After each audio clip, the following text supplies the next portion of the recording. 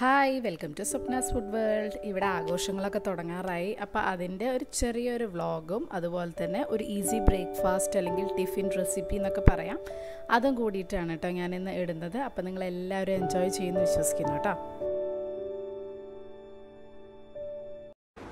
അപ്പം നമ്മൾ ഇന്ന് ഉണ്ടാക്കാൻ പോകുന്നത് വളരെ ഈസി ആയിട്ടുള്ള റെസിപ്പിയാണ്. അതായത് നിങ്ങളുടെ കയ്യിൽ ഇഡ്ലി മാവോ ദോശമാവോ ബാക്കിയുണ്ട് എന്നുണ്ടെങ്കിൽ അത് വെച്ചിട്ട് നമ്മളൊരു ഈവനിങ് സ്നാക്കായിട്ടോ ഡിന്നറായിട്ടോ, നമ്മൾ ഡിന്നറായിട്ടും ബ്രേക്ക്ഫാസ്റ്റ് ആയിട്ടും ടിഫിൻ ബോക്സ് റെസിപ്പി ആയിട്ടൊക്കെ ചെയ്യുന്നതാണ്. പനിയാരം എന്ന് പറയും. അപ്പം അത് വെച്ചിട്ടാണ് നമ്മളിന്ന് ചെയ്യുന്നത്. അപ്പം അതിന് വേണ്ടിയിട്ട് നമുക്ക് ആദ്യം തന്നെ അതിലേക്ക് കുറച്ച് ഒന്ന് മൂപ്പിച്ച് എടുക്കാനുണ്ട്. ഇഡ്ലി മാവ് അല്ലാതെ, ഇഡ്ലി അല്ലെങ്കിൽ ദോശമാവ് അല്ലാതെ നമുക്ക് കുറച്ച് സാധനങ്ങൾ വഴറ്റിയെടുക്കാനുണ്ട്. അപ്പം അതിന് വേണ്ടിയിട്ട് ഒരു പാൻ ചൂടാക്കുക. അതിലേക്ക് ഞാനിവിടെ എണ്ണയാണ്, നല്ലെണ്ണയാണ് യൂസ് ചെയ്യുന്നത്. കാരണം ആ ഒരു ടേസ്റ്റ് ഒരു പ്രത്യേക ടേസ്റ്റാണ് കേട്ടോ. ഇപ്പം ഏകദേശം ഒരു 2 ടീസ്പൂണോളം എണ്ണ ഒഴിക്കാം. നെയ്യ് നല്ല ടേസ്റ്റ് ആവും. നെയ്യ് ഇഷ്ടമുള്ളവർക്ക് നെയ്യും നല്ലതാണ് കേട്ടോ. നെയ്യ് നമ്മൾ ഇടയ്ക്ക് ഞാൻ നെയ്യിലും ഉണ്ടാക്കാറുണ്ട്. അപ്പം നെയ്യ് അടിപൊളിയാണ്. അപ്പം എണ്ണ ചൂടായി വരുമ്പോൾ നമുക്ക് കടുക് ചേർത്ത് കൊടുക്കാം. അതുപോലെ ഒരു 1/2 ടീസ്പൂൺ ഉഴുന്ന് പരിപ്പ്, ഒരു 1/2 ടീസ്പൂൺ കടലപ്പരിപ്പ്. ഇത് ഓപ്ഷണൽ ആണ്, ഇഷ്ടമാണെങ്കിൽ ചേർത്താൽ മതി കേട്ടോ. അത് നന്നായിട്ടൊന്ന് മൂത്ത് വരട്ടെ. ഇതിലേക്ക് ഞാനൊരു ചെറിയ സവോള ചേർക്കുന്നുണ്ട്. നിങ്ങൾക്ക് കുറച്ച് ക്വാണ്ടിറ്റി ഉള്ളതെന്നുണ്ടെങ്കിൽ ഒരു 1/2 സവോള ചേർത്താൽ മതി. ഇത് വളരെ ചെറുതായ കാരണമാണ് 1 ചേർക്കുന്നത്. അതുപോലെ ഇഞ്ചി, ഒരു ചെറിയ കഷ്ണം ഇഞ്ചി, ഒരു 2 പച്ചമുളക്. അത് നിങ്ങളുടെ എരിവിനനുസരിച്ച് കൂട്ടും കുറയ്ക്കുകയൊക്കെ ചെയ്യാം കേട്ടോ. കുറച്ച് കറിവേപ്പില ചെറുതായിട്ട് ചോപ്പ് ചെയ്തത്. ഇത് നന്നായിട്ട് വഴന്ന് വരട്ടെ. ഉള്ളി നന്നായി മൂത്ത് വരണം. ഇത് നമ്മൾ അപ്പം പോലെ ഉണ്ടാക്കിയെടുക്കുന്നതാണ്. മെയിനായിട്ട് നമുക്ക് കുട്ടികൾക്ക് ടിഫിൻ ബോക്സിലൊക്കെ വെക്കാൻ വേണ്ടിയിട്ടുള്ളത് ഏറ്റവും നല്ലതാണ്. കാരണം നിത്തുകുട്ടി ഇവിടെ ദോശ സ്കൂളിലേക്ക് കൊണ്ടുപോകാൻ സമ്മതിക്കില്ല. കാരണം അത് ഇരുന്ന് തണുക്കുമെന്ന് പറഞ്ഞിട്ട്. അപ്പോൾ മിക്കവാറും ചപ്പാത്തി അല്ലെങ്കിൽ ഇഡ്ഡലി മാത്രമാണ് സമ്മതിക്കുക. അപ്പോൾ നമുക്ക് എന്നും ഒരേ ടൈപ്പ് വെക്കുമ്പോൾ പിന്നെ റൈസ്, ലെമൺ റൈസ് അങ്ങനത്തെ ഒന്നും കഴിക്കൂല. അപ്പം നമുക്ക് ചെയ്ത് കൊടുക്കാൻ പറ്റുന്നതാണ് ഇതുപോലത്തെ ഇഡ്ലി മാവൊക്കെ. നമുക്ക് എന്നും വീട്ടിലുണ്ടാവുന്ന സാധനമായിട്ട് ഇഡ്ഡലിയും ദോശയും ആയിരിക്കും അധികം മൺഡേ ടു ഫ്രൈഡേ. അപ്പം ഇങ്ങനത്തെ വൈകിട്ട് വരുമ്പോഴോ ഉച്ചയ്ക്കൊക്കെ ടിഫിനിലൊക്കെ വെച്ച് കൊടുക്കാൻ പറ്റിയതാണ് കേട്ടോ. ഇത് ഈ റെസിപ്പിക്ക് എനിക്ക് താങ്ക്സ് പറയാനുള്ളത് ഇവിടെ നമ്മുടെ അവിടെ തന്നെ താമസിക്കുന്ന ഗീത ചേച്ചിയാണ്.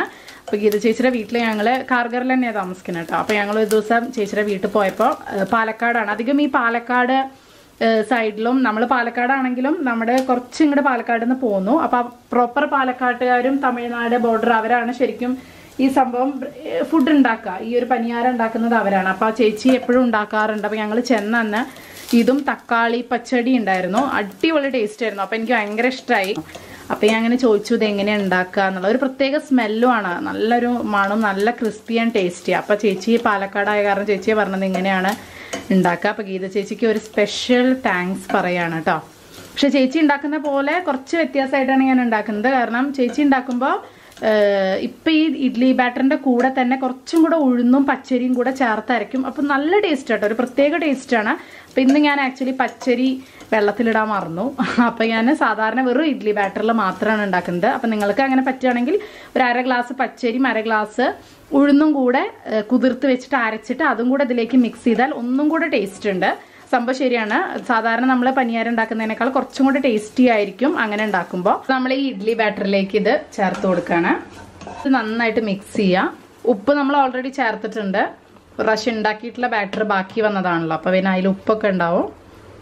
കായം ഇഷ്ടമുള്ളവർക്ക് കായപ്പൊടി, നമ്മൾ ഈ ഉള്ളിയൊക്കെ വഴറ്റുന്നതിൻ്റെ കൂടെ കുറച്ച് കായപ്പൊടി ചേർത്താൽ നല്ല ടേസ്റ്റാണ് കേട്ടോ. ഇവിടെ ഞാൻ കായപ്പൊടി ചേർക്കുന്നില്ല. ഇത്രയേ ഉള്ളൂ. ഇനി നമുക്കിത് ഉണ്ടാക്കിയെടുക്കാം. അപ്പം നമ്മൾ കാരോലപ്പം ഒക്കെ ഉണ്ടാക്കില്ലേ, അതായത് ഉണ്ണിയപ്പം. അപ്പം അതിൻ്റെ ആ കാരോല് നമ്മുടെ കയ്യിലുണ്ട്. നോൺ സ്റ്റിക്ക് ആകുമ്പോൾ നല്ല അടിപൊളിയായിട്ട് ഉണ്ടാക്കിയെടുക്കാം കേട്ടോ.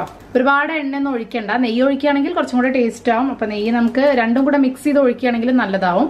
ഞാനിവിടെ നല്ലെണ്ണ തന്നെയാണ് യൂസ് ചെയ്യുന്നത്. വളരെ കുറച്ച് എണ്ണ ഇല്ലാതെ, നോൺ സ്റ്റിക്ക് ആണെങ്കിൽ എണ്ണ ഇല്ലാതെ നമുക്ക് ഉണ്ടാക്കാം. എണ്ണ ഉള്ളപ്പോഴാണ് കുറച്ചും കൂടെ ടേസ്റ്റ് എന്ന് മാത്രം. ഇനി നമുക്ക് ഇത് ചൂടായി വന്ന സ്ഥിതിക്ക് നമ്മൾ അപ്പം ഉണ്ടാക്കില്ലേ അതേപോലെ തന്നെ കുറച്ച് ഒഴിച്ചു കൊടുക്കാം.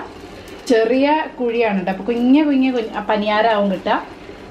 മീഡിയം ഫ്ലെയിമിൽ വെക്കണം കേട്ടോ എപ്പോഴും. അപ്പോൾ ഇതിൻ്റെ ഒരു സൈഡ് ആയിട്ടുണ്ടാവും. ഇനി നമ്മൾ ഇതൊന്ന് ജസ്റ്റ് തിരിച്ചിട്ട് കൊടുക്കുക.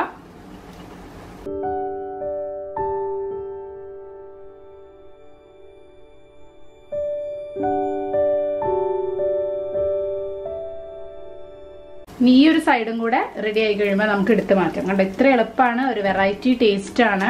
നല്ല ടേസ്റ്റി ആയിട്ടുള്ളൊരു ഫുഡാണ് കേട്ടോ. അപ്പോൾ ഇത് രണ്ട് സൈഡും റെഡി ആയിട്ടുണ്ട്. നമുക്ക് എടുത്ത് മാറ്റാം കേട്ടോ. അപ്പോൾ ഇതിന് നമുക്ക് ഒരു തക്കാളി ചട്നി ഉണ്ടാക്കാം. ഇതിന്റെ ബെസ്റ്റ് കോമ്പിനേഷൻ തക്കാളി ചട്നിയാണ്. തക്കാളി അങ്ങനെ ഗാർലിക്കും അതേ വെളുത്തുള്ളി അങ്ങനെയൊക്കെ വെച്ചിട്ടുള്ള ചട്നിയാണ് ടേസ്റ്റ് ഉണ്ടാവുക. അപ്പം അതിന് ഞാൻ ഒരു സവോള എടുത്തിട്ടുണ്ട്, ഒരു 5-6 അല്ലി വെളുത്തുള്ളി എടുത്തിട്ടുണ്ട്. സവോളയ്ക്ക് പകരം ചെറിയ ഉള്ളിയാണെങ്കിൽ ടേസ്റ്റ് കൂടുതലായിരിക്കും. അപ്പോൾ ചെറിയ ഉള്ളി എൻ്റെ കയ്യിൽ ഉണ്ടായിരുന്നില്ല, അതുകൊണ്ടാണ് സവോള എടുത്തത് കേട്ടോ. അതുപോലെ നമ്മുടെ എരിവിനനുസരിച്ച് മുളക്, അതായത് വറ്റൽ മുളകല്ലേ എരിവുള്ളത്, അതൊരു 3 എണ്ണം എടുത്തിട്ടുള്ളൂ. ഒരുപാട് എരിവ് വേണ്ടാന്ന് വിചാരിച്ചിട്ടാണ്.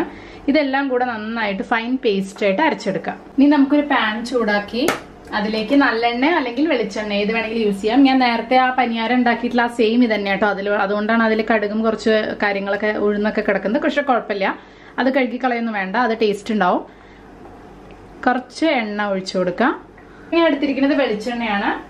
അതിലേക്ക് നമ്മൾ ഉള്ളി, വെളുത്തുള്ളിയും മുളകും കൂടെ അരച്ചില്ലേ, ആ പേസ്റ്റ് നമ്മൾ ചേർത്ത് കൊടുക്കുക. അത് നമ്മൾ വഴറ്റിയിട്ടുണ്ടായിരുന്നില്ല, അതുകൊണ്ട് അതിന്റെ പച്ചമണം മാറാൻ കുറച്ച് സമയം എടുക്കും കേട്ടോ. പച്ചമണം മാറുന്നത് വരെ നമ്മൾ നന്നായിട്ട് വഴറ്റി കൊടുക്കണം, അല്ലെങ്കിൽ ടേസ്റ്റ് ഉണ്ടാവില്ല. ഇനി നമുക്ക് ഇതിലേക്ക് തക്കാളി ചേർക്കണം. അപ്പം അതിന് വേണ്ടിയിട്ട് ഞാനിവിടെ ഒരു 4 വലിയ തക്കാളി, മീഡിയം സൈസ് ആണെങ്കിൽ ഒരു 5 എണ്ണം വരെ എടുക്കാം കേട്ടോ. തക്കാളി നമുക്ക് പ്യൂരെ ആക്കി എടുക്കാം. ജസ്റ്റ് മിക്സിയിലിട്ടിട്ടൊന്ന് നല്ല പേസ്റ്റ് രൂപത്തിൽ അടിച്ചെടുക്കാം കേട്ടോ. അപ്പം കണ്ടോ, ഉള്ളിയും വെളുത്തുള്ളിയൊക്കെ നന്നായി വഴന്ന് വന്നപ്പോൾ ഇത് ഇത്രയും കുറച്ചായി, അതിൻ്റെ പച്ചമണൊക്കെ നന്നായി മാറിയിട്ടുണ്ട്. ഞാനിവിടെ 4 തക്കാളി കുറച്ച് വെള്ളം ചേർത്തിട്ട് അരച്ചിട്ടുണ്ട്. നന്നായി ഇളക്കി കൊടുക്കാം. ഇനി നന്നായിട്ടൊന്ന്, തക്കാളി ഇതിൻ്റെ പച്ചമണം മാറിയിട്ടില്ലെങ്കിൽ ടേസ്റ്റ് ഉണ്ടാവില്ലല്ലോ. അപ്പം അതുകൊണ്ട് അതിൻ്റെ പച്ചമണം ഒന്ന് മാറി നന്നായി ഒന്ന് തിളച്ച്, ഏകദേശം ഒരു കറി പോലെ തന്നെ ആവട്ടെ. കുറച്ച് തിക്കായിട്ട്, ഒരുപാട് നമ്മൾ ചമ്മന്തി പോലെ അത്ര നമ്മൾ ഇതാക്കി ചെയ്യില്ല, തിക്കാവില്ല. കുറച്ചൊരു ഗ്രേവി ടൈപ്പ് തന്നെയായിരിക്കും ഉണ്ടാവുക.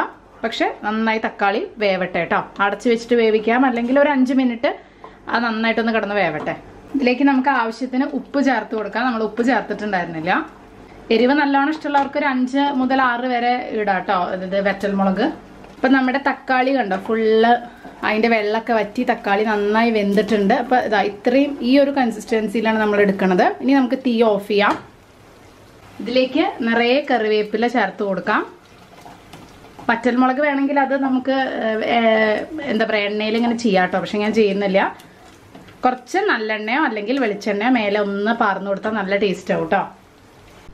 അപ്പം നമ്മുടെ അടിപൊളി പനിയാരും അതുപോലെ അതിൻ്റെ ഒരു കോമ്പിനേഷനായിട്ടുള്ള തക്കാളി ചട്നി റെഡി ആയിട്ടുണ്ട് കേട്ടോ.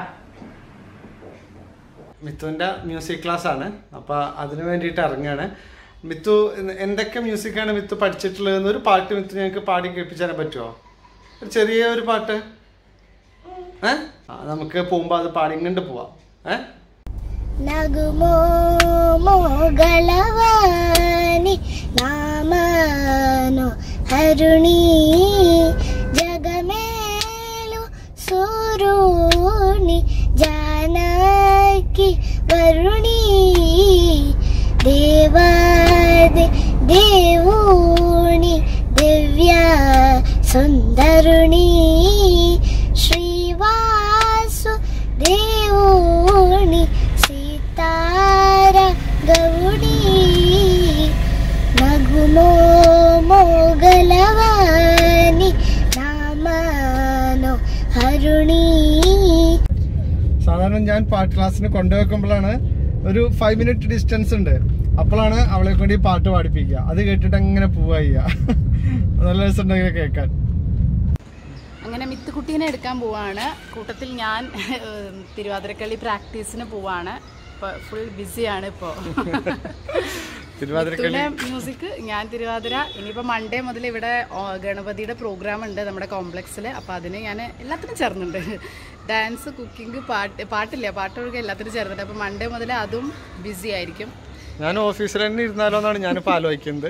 ഇവിടെ വന്നു കഴിഞ്ഞാൽ എനിക്ക് തന്നെ പണി, ഒരാളെ കൊണ്ടുപോകാം മറ്റാളെ കൊണ്ടുപോകും, ഇയാളെ കൊണ്ടുപോകും 8 മണി 8:30 ആവും മിക്കവാറും വീട്ടിലേക്ക് വരാൻ. മൺഡേ മുതൽ ഇവിടെ ഭയങ്കര പ്രാക്ടീസാണ്. കാരണം ഗണപതിക്ക് ഇനി 15 ദിവസം കൂടെ. ഒരു കാര്യം ചെയ്താൽ ഞാൻ ഗണപതിയുടെ ദിവസേനുള്ള വ്ളോഗായിട്ട് ഇട്ടാൽ മതി.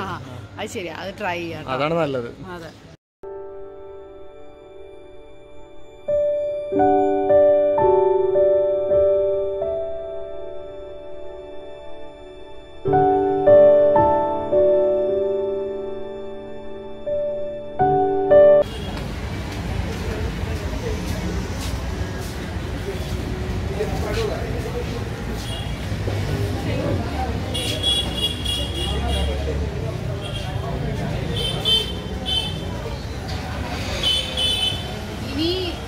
പറയാ, 2-ാം തീയതി വരെ എല്ലാ സ്ഥലത്തും ഇതൊക്കെ തന്നെയാവും നമുക്ക് കൂടുതൽ കാണാൻ പറ്റുക. ഈ മഹാരാഷ്ട്രയിലെ ഏറ്റവും ഫേമസ് ആയിട്ടുള്ള ഫെസ്റ്റിവൽ, മെയിൻ ഫെസ്റ്റിവൽ എന്ന് പറയുന്നത് ഇത് തന്നെയാണ്. കോംപ്ലക്സിലൊക്കെ ഗണപതിയാണ് ഏറ്റവും മെയിനായിട്ട് എല്ലായിടത്തും ഉണ്ടാവുക. കുറേ പ്രോഗ്രാംസ് ഉണ്ട്. അപ്പം ഞാൻ എല്ലാത്തിലും പങ്കെടുത്തിട്ടുണ്ട്. 2-ാം തീയതി മുതൽ 6-ാം തീയതി വരെ ഓരോ ദിവസം ഓരോ ബ്ലോഗായിട്ട് വരാം കേട്ടോ. ഓഫീസിലൊക്കെയും പലരും വീട്ടിൽ വയ്ക്കും ഗണപതി, 1 ദിവസത്തേക്ക് 3 ദിവസത്തേക്ക് അങ്ങനെ വയ്ക്കും. അപ്പോൾ അവരൊക്കെ നമ്മളെ വിളിക്കും പല പരിപാടികളായിട്ട്. ഓഫീസിൽ അവർ വീട്ടിൽ ഗണപതി വെച്ചിട്ടുള്ളതിന്.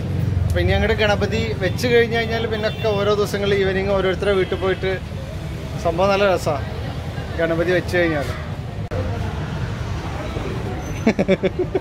എന്ത് ഗണപതിനെ ഇങ്ങനെ നോക്കണത്? ഗണപതിയുടെ ഫോട്ടോ എടുക്കുക. ആ ഓക്കെ.